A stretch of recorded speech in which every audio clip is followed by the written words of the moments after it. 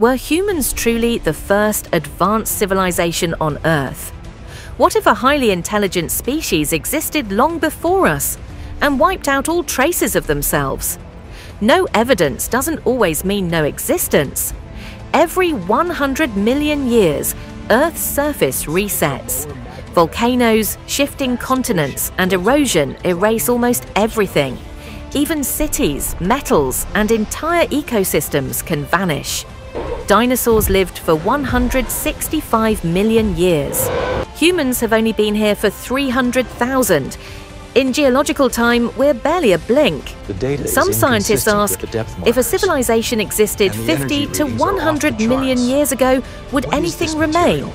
The surface might show nothing, but clues could be buried deep underground or under the ocean. People point to strange, unexplained anomalies, ancient rock structures with impossible ages, fossils with unusual metallic traces, signals with no clear scientific explanation. This idea is known as the Silurian hypothesis. So, are we truly the first or just the latest chapter on an ancient planet?